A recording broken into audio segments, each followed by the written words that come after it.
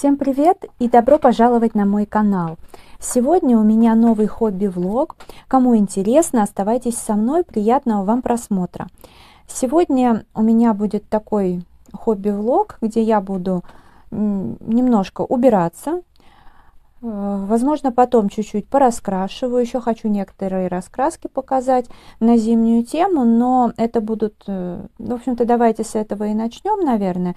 Но это будут не то чтобы зимние какие-то прям вот планы, так как я их сейчас не строю, а просто покажу вот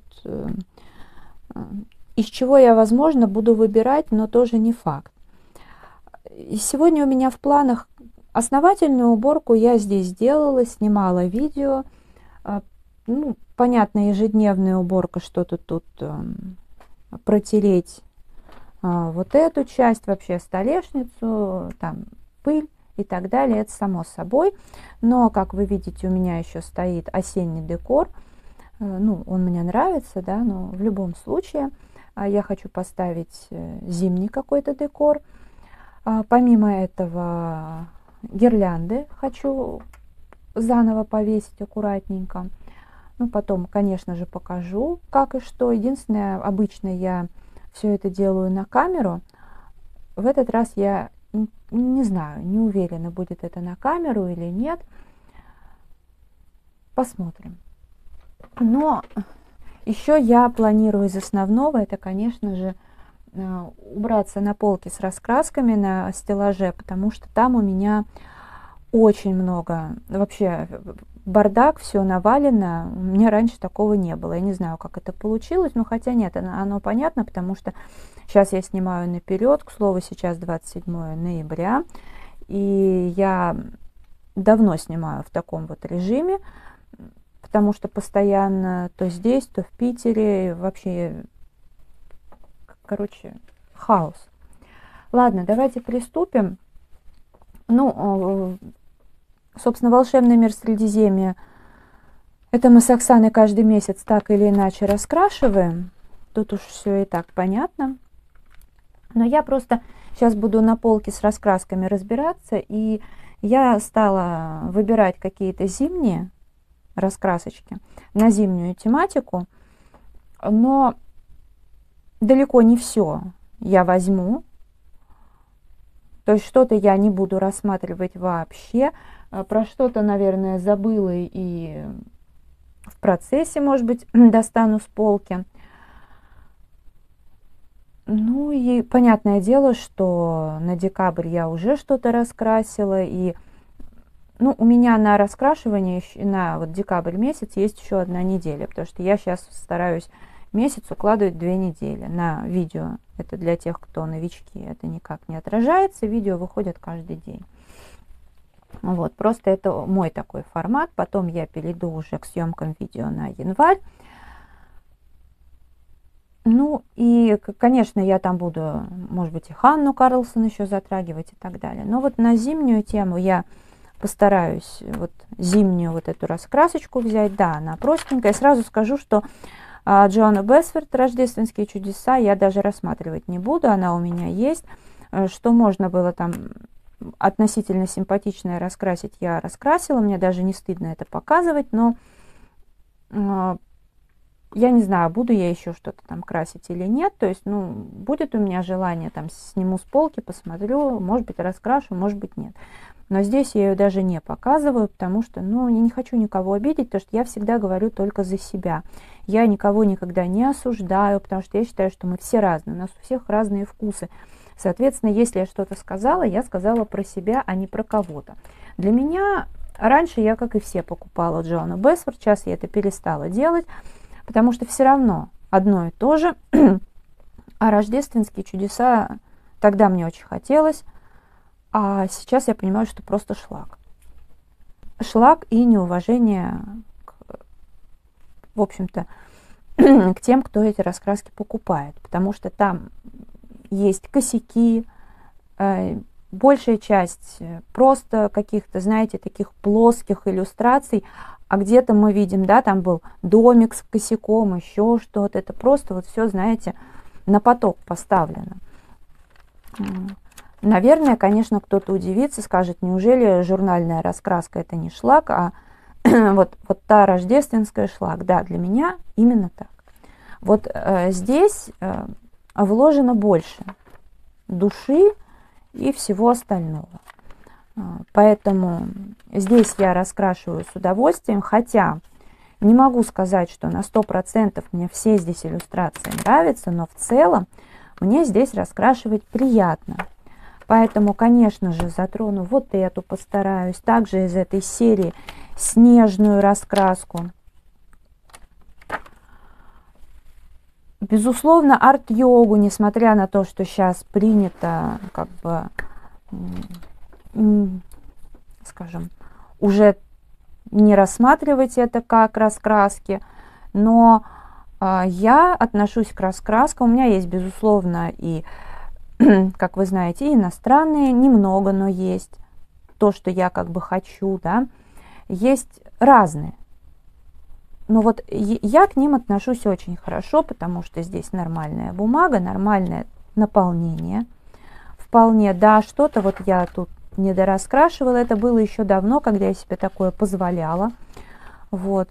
Я думаю, что тоже хотя бы один раз за сезон я что-то здесь с удовольствием раскрашу, а может быть и не один раз. То же самое, вот творческое самовыражение, милейшие иллюстрации. К бумаге у меня, собственно, как таковой претензий нет. Фломастеры, ручки. Хотя ручками я сейчас особо не раскрашиваю. Там детская акварель, никаких проблем не возникает. Модные раскраски для девочек всех возрастов. У меня так получилось, что вот журнальные раскраски у меня новогодние, каждой раскраски по одной, по сути дела. Вот. Тоже что-нибудь раскрашу. Мне нравится. Я, знаете, погружаюсь в этот мир. То есть тут вот иллюстрации с душой. А это самое важное, понимаете? У меня сразу воспоминания, как я, например, вот здесь раскрашивала в своем таком зимнем режиме, когда я встаю рано, город только просыпается, я там пью кофе при свечах, потом сажусь и вот что-нибудь такое крашу. Дальше снежная принцесса. Ну, у меня такое к ней отношение. С одной стороны, мне нравится, потому что здесь даже, как видите, и фон готовый, и все такое. Но я даже не могу объяснить, но я здесь очень мало раскрашиваю. Здесь вот у меня и гуашь, и карандаши. Ну, посмотрим. По крайней мере, я ее рассматриваю. Вот это мне ее любимый заказывал по моей просьбе. Мне безумно понравилось, обзоров не было, мне безумно понравилось оформление. На деле, да в принципе иллюстрации здесь тоже неплохие. Но я ее, вроде как, я даже ее не начала. На тот момент я еще не придерживалась принципа купить и сразу же начать.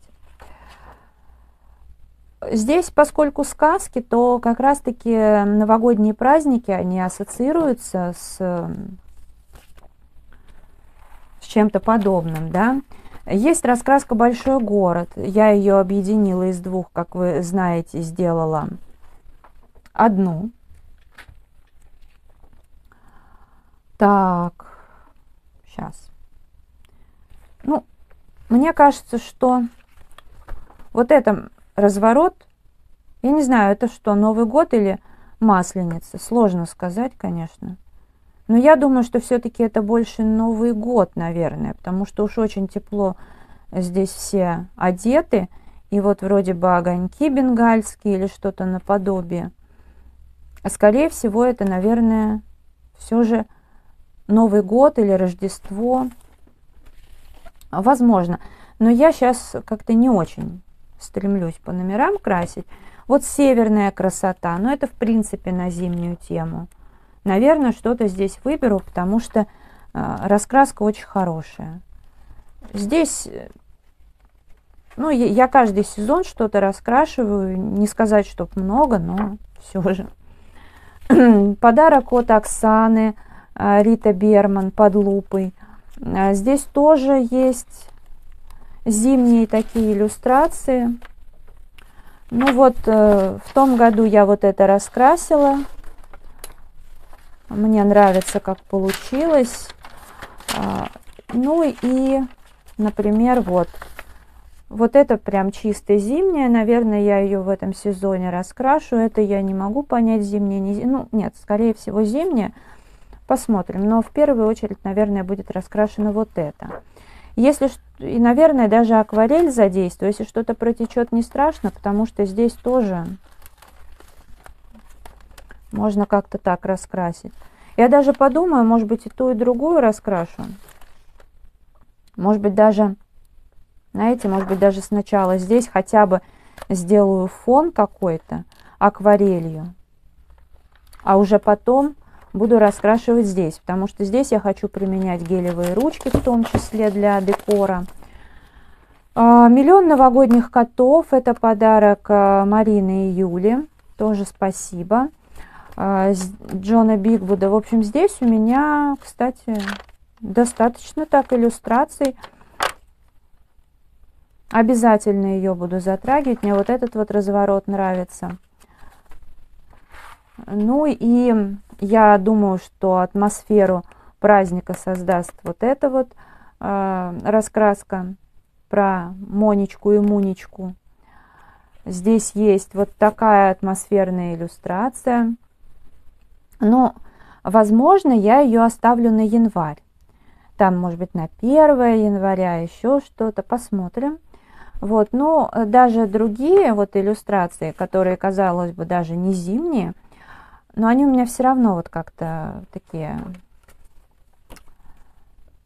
ощущения, что хочется ее именно зимой раскрашивать или осенью. Сейчас, может быть, я еще что-то сниму с полки, потому что раскрасок много, всего не упомнишь. У меня есть еще распечатки.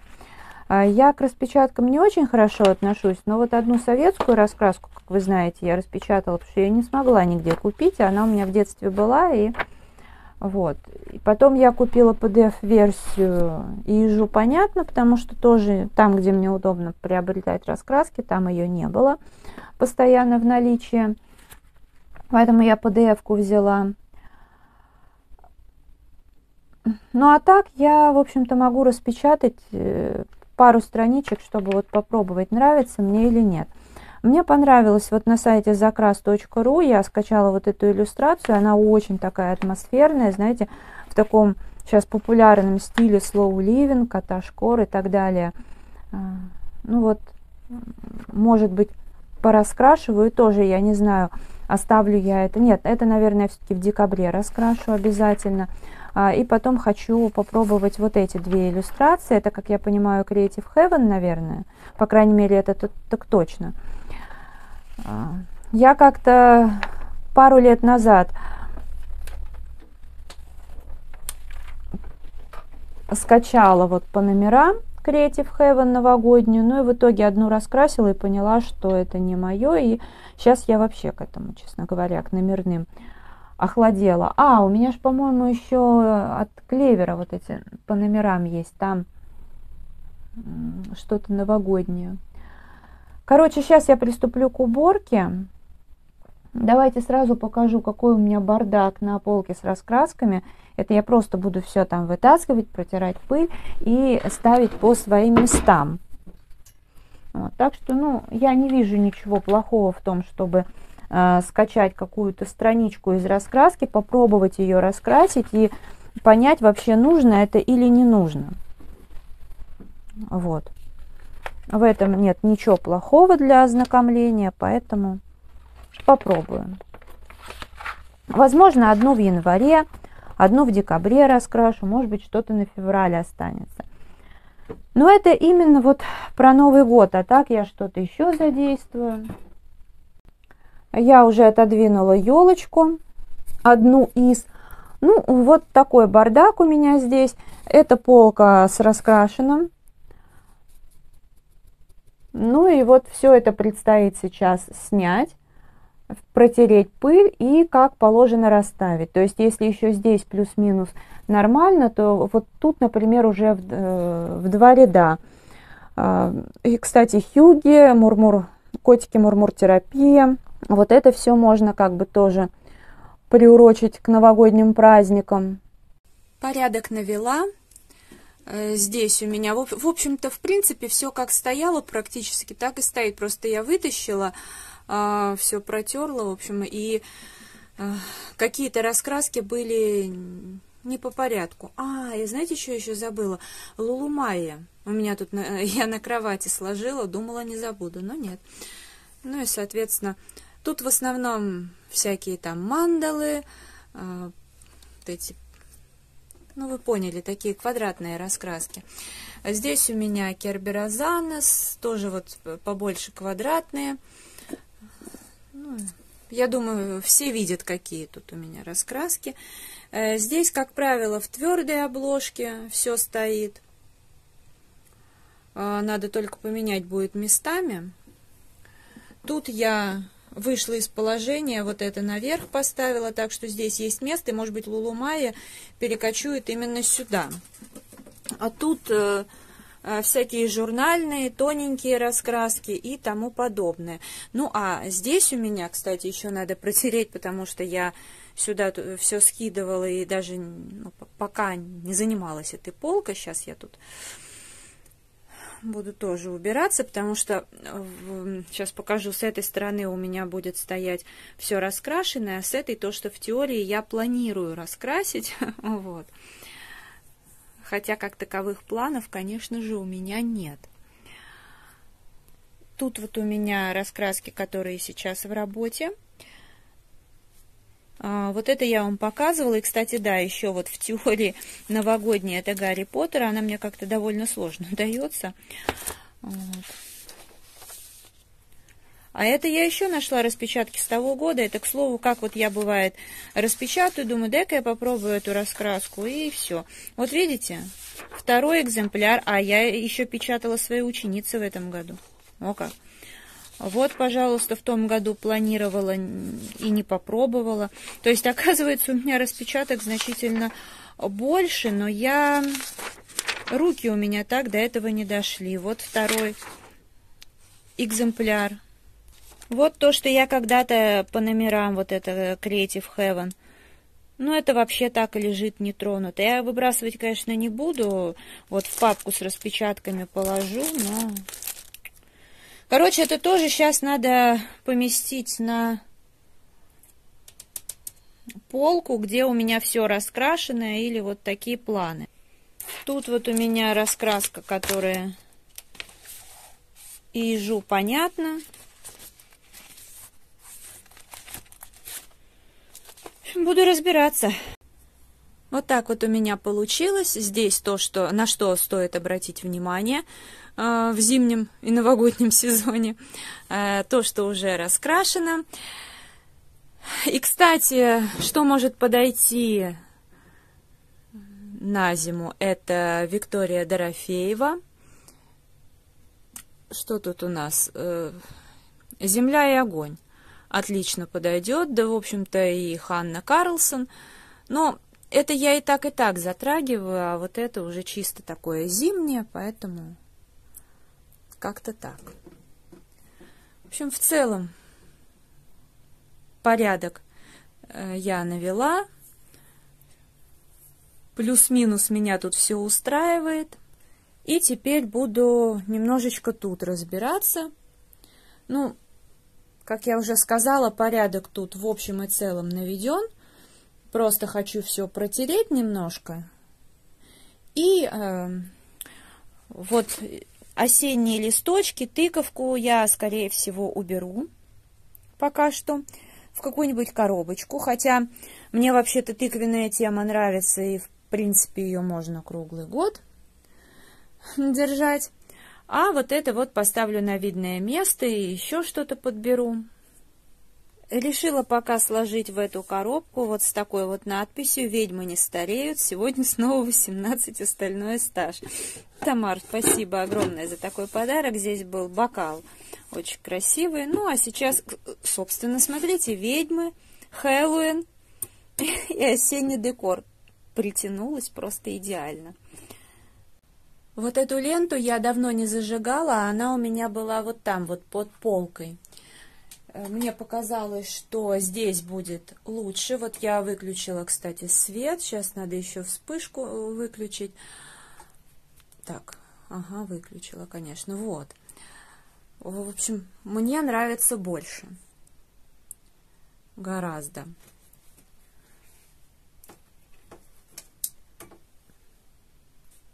Здесь у меня как была гирлянда, так и есть. Но, правда, может быть, я ее как-то поаккуратнее повешу. Тут у меня еще висели зверюшки. Но я перевесила их сюда. Правда, тут я тоже потом какую-нибудь сделаю симпатичную композицию. Я просто вспомнила, что ведь это же у меня из гипсокартона стена. Потому что там гардеробная, все такое. И, кстати, да, веер тоже нужно. У меня тут целая коллекция была. В общем, все это тоже надо повесить как следует. Вот, и здесь можно сделать и доску желаний, и что угодно просто. Тут я уже немножко все поставила, но потом вспомнила, что надо здесь гирлянды снять. Сейчас заменяю батарейки, вот те под выброс. У меня есть еще гирлянды. Я подумала, что мне здесь много гирлянд не нужно. Для видео достаточно будет вот этого уголка. И вот, может быть, здесь где-то будет одна гирлянда. И вот такая вот. Плюс там. К тому же у меня есть вот такой светильник здесь. Ну, там, где... Вот здесь у меня компьютерный стол. Короче, наверху бардак. Это я еще буду убираться. Вот у меня здесь 2 светильника. Мне их вполне хватит. Возможно, я что-то сделаю на кровати, потому что на стеллаже я там буду тоже разбираться, пока я еще не решила.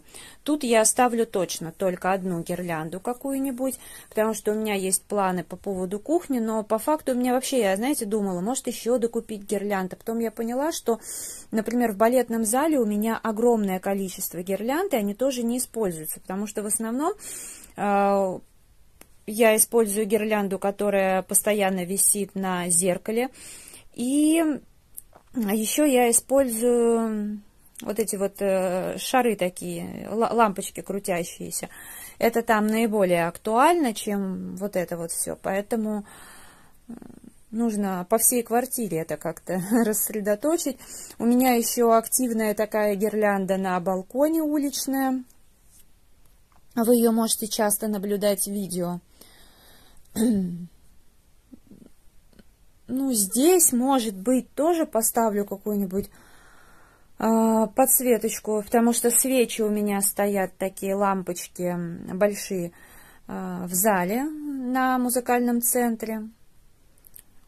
Но мне кажется, что здесь будет тоже что-то, может быть, неплохо придумать. Пока еще не решила, что. Вот подобные светильники я вряд ли буду ставить, потому что, ну, если там сильно как-то качнуть кровать, это может упасть, тоже нехорошо. Может быть, не знаю, какую-нибудь все-таки гирлянду вот эту положу сюда, но, с другой стороны, буду ли я ее использовать или не буду, тоже не знаю. Ну, на данный момент сделала пока вот так. Вот это светится. Наверное, сейчас полностью надо выключить свет. Ну, или хотя бы выключила вспышку. Вот этот вот фонарик светится. Я решила повернуть его той стороной, где Санта. Снеговик. Он меняет цвета. Такой красивый. Ну, и одну вот эту гирлянду здесь оставила. Потому что если ее куда-то крепить, то просто будет не видно. А так, когда снимаю видео, вот для декора. И вот эта гирлянда. Я, правда, удлинитель для елки сюда включила. Но я его, в общем, найду, куда включить. Тем более не постоянно же будет нужен. Да и зачем, чтобы он вот так вот тянулся. Короче, как-то так. Будет симпатичный уголок такой. Но я думаю, что даже вот сюда надо будет, вот, например, в этот батарейки купить, потому что слабовато светит.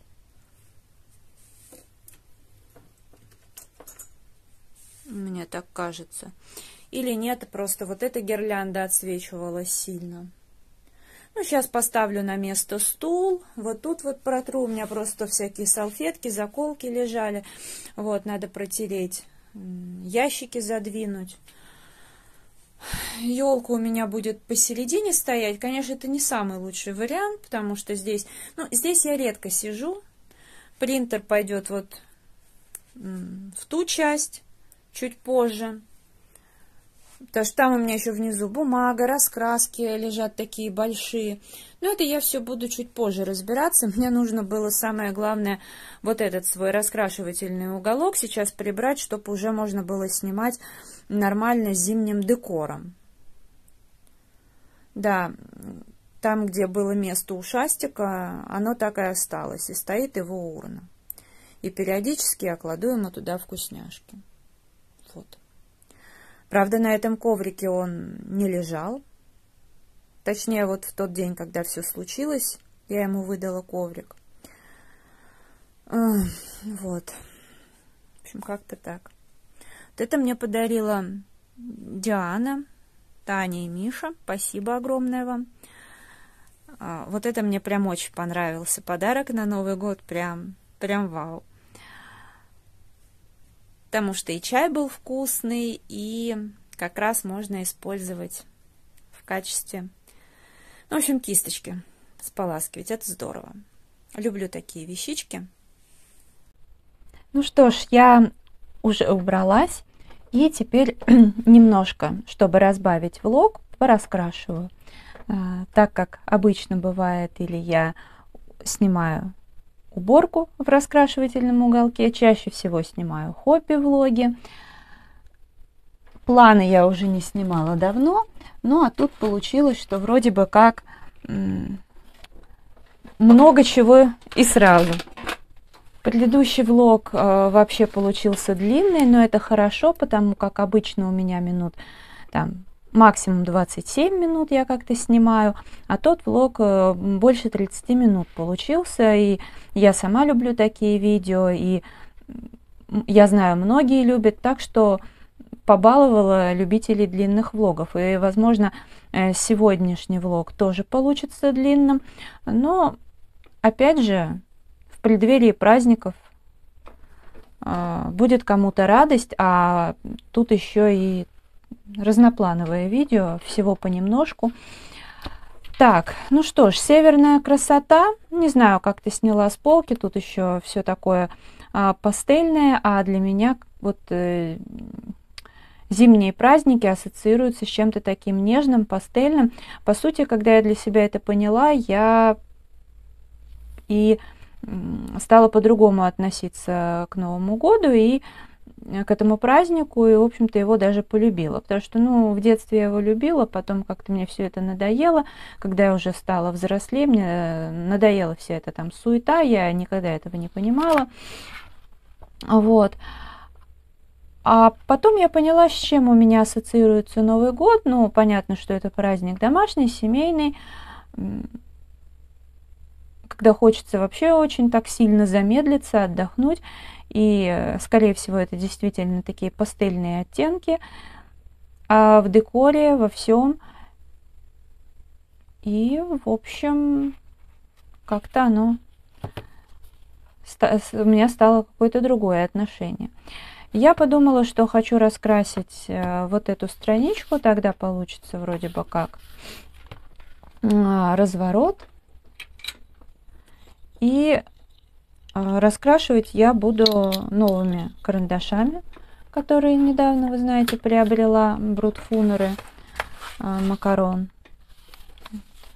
Тут у меня удобная выкраска, потому что пока я еще не привыкла к этим оттенкам. Сейчас открою. Я тут, как видите, вырезала вот так, чтобы было удобно.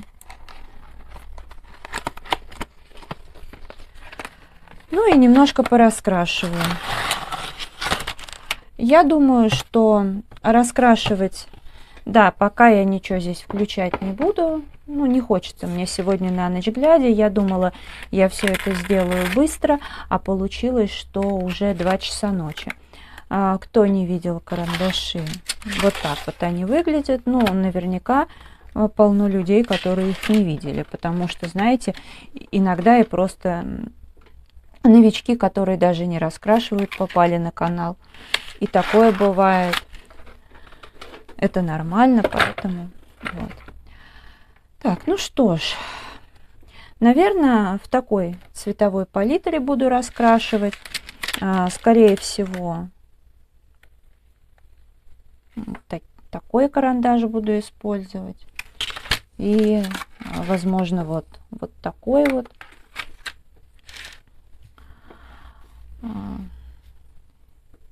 И, может быть, допустим,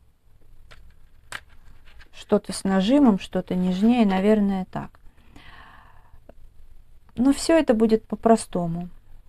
Мне вот так хочется. Хотя здесь я начинала, это первые раскрашенные иллюстрации, я начинала фломастерами. А потом я все больше, мне понравилось. Ну вот это, кстати, брутфунеры или нет? Нет, вру, по-моему, вот это дервенты. Да, дервент Color Soft. А вот это вот я раскрашивала, мне тоже очень понравилось. Ну, акварельными карандашами. Хотя у меня, в принципе, здесь есть и мэджиками, и да, много чего у меня тут есть. И детская акварель присутствует. Кстати, здесь вполне такая неплохая бумага.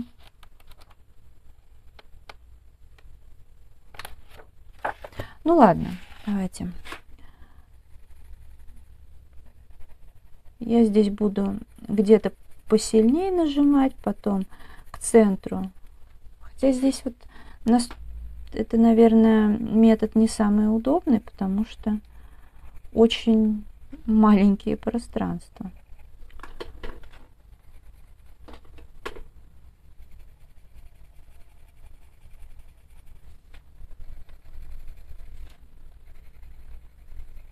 В общем, такая вот будет отдыхалочка.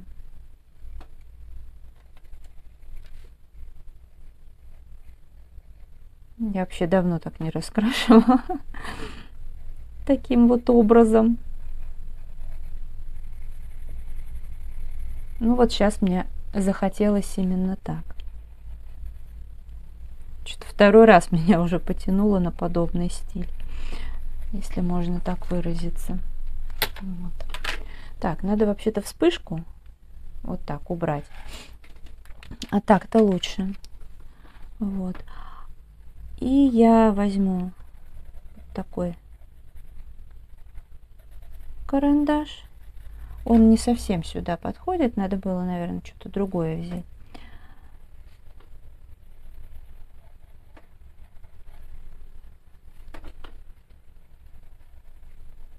Наверное, я все же воспользуюсь еще одним карандашом, который будет посветлее.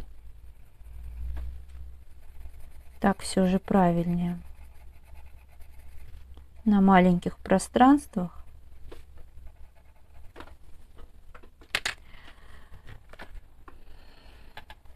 Так, а здесь наоборот. Здесь я раскрашу. Тут еще заводская заточка. Ладно, сейчас немножко пораскрашиваю. Потом подточу.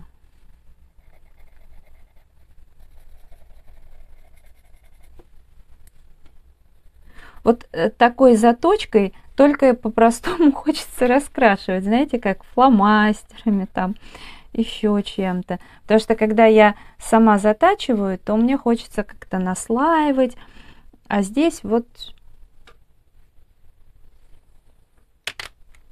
максимально простым способом. Я это уже, кстати, не первый раз себя ловлю на подобные мысли.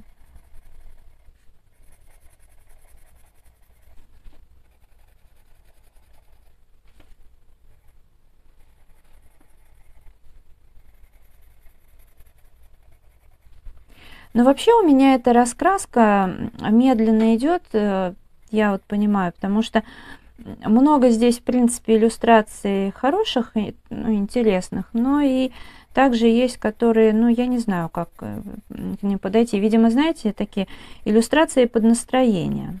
Вот. Поэтому Процесс идет довольно медленно.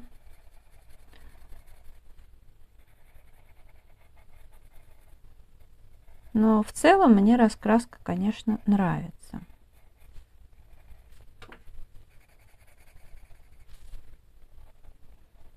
Как-то, когда решение, подход какой-то я нахожу, тогда я начинаю раскрашивать.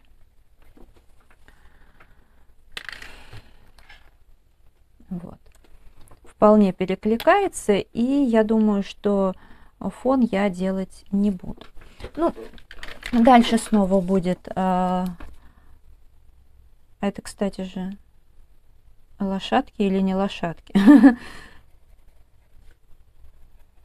Ладно, неважно, зверюшки.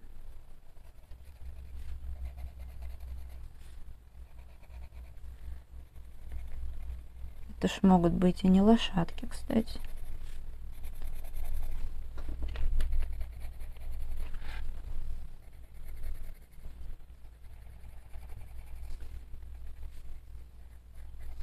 Вот это называется, я попыталась перейти на зимний режим, вставать рано, и сейчас все равно пока скатилась как-то. Ну, потому что когда любимый приезжал, у нас как-то особо расписания никакого режима не было. Довольно быстро все это. Я первые дни как-то пыталась еще придерживаться своего режима, а потом все это съехало. Вот.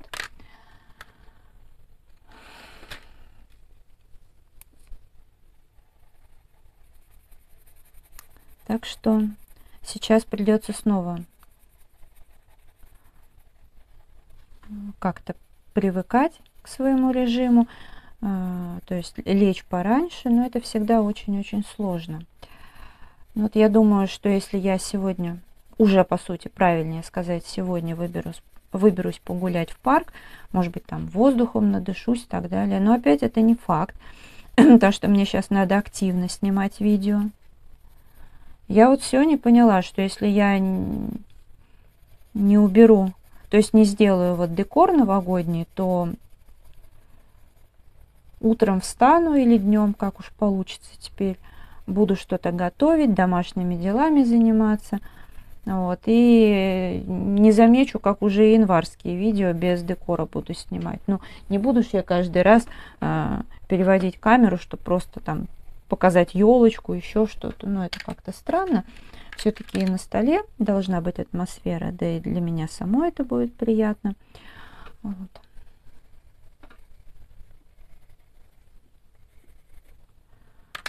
Не, классные карандаши, я прям так довольна. Вообще надо их немножко так в кадр поставить.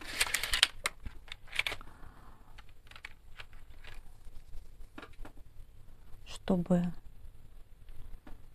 красиво было. Нет, эти карандаши просто совершенно, мне кажется. Так, а вот здесь вот давайте-ка я подточу карандаш.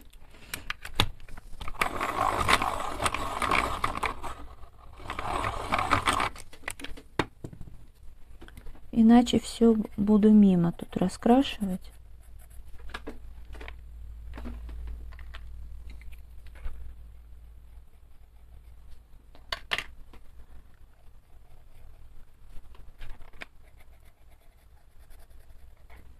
Хорошее сочетание цветовое.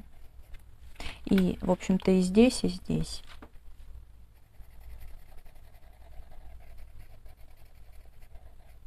Это у меня, по-моему, были фломастеры Muppet Jungle, насколько я помню.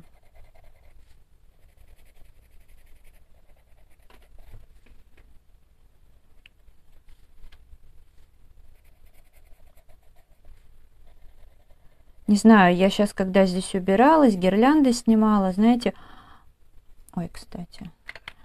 Что-то я так посмотрела на эти фломастеры. И их такое тут у меня разнообразие. Что-то даже думаю, может быть, пораскрашивать ими. Потом думаю, что-то вроде неохота. Не, ну может быть, я все-таки по номерам, но это, наверное, будет за кадром. Так, если уже я что-то раскрашу, то тогда в итогах месяца покажу. Наверное, будет так.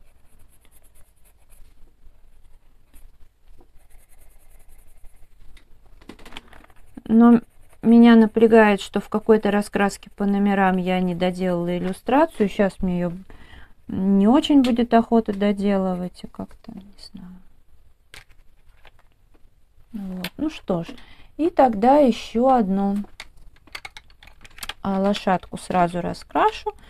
Ну, она, как вы понимаете, будет вот такого цвета. Ну вот, вроде все простенько.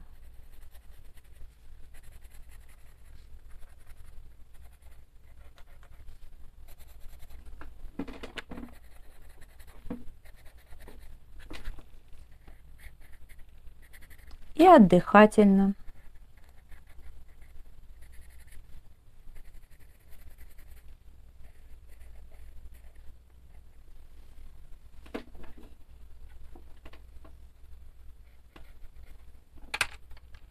Более светлый цвет.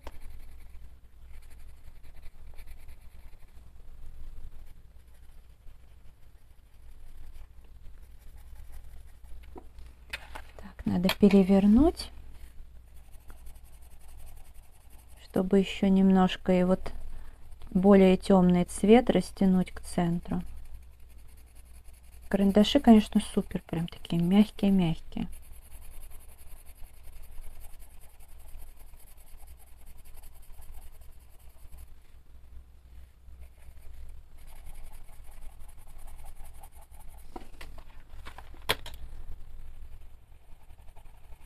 Сейчас уже буду и этот, наверное, подтачивать.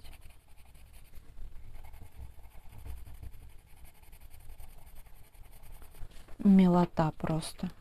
Вообще.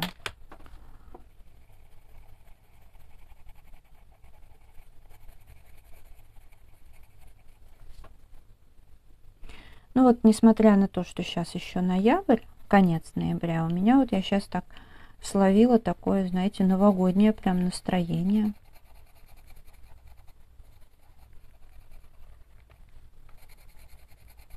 Ну, наверное, потому что декор новогодний. Ну, и, в принципе, наверное, привычка вживаться в образ с детства. Ну, я же все-таки, вы-то это будете в декабре видеть. Соответственно, я сама должна в это поверить.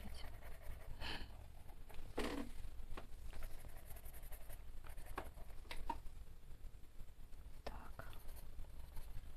Здесь еще немножко сгладить надо. Так. Вот. Хотя, наверное, даже сгладить надо не более светлым, а вот таким же темным. Немножко побольше пространства захватить темным цветом.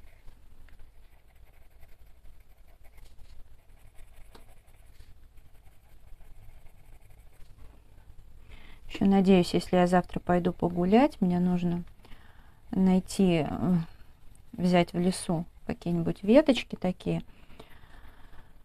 Ну, в смысле, не елку, а просто вообще без всего веточки. Сделать в балетном зале там украшения. Так, ну и розовый. Надо тоже заточить.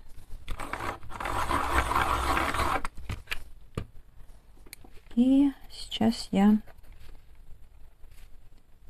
вот эти тонкие линии раскрашу. То есть получается, что, наверное, всю картинку я на камеру-то и раскрашу. А может быть, уже, наверное, и не стоит так сильно делать видео длинным. Не знаю.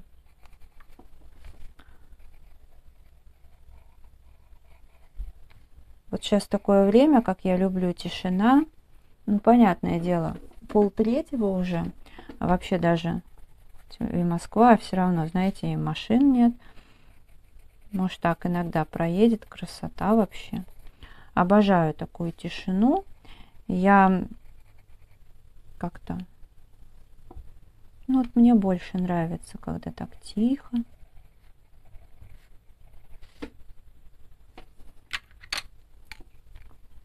меня, в общем-то, и днем тихо, только вот когда я что-нибудь YouTube смотрю. Я как-то очень устаю от шума.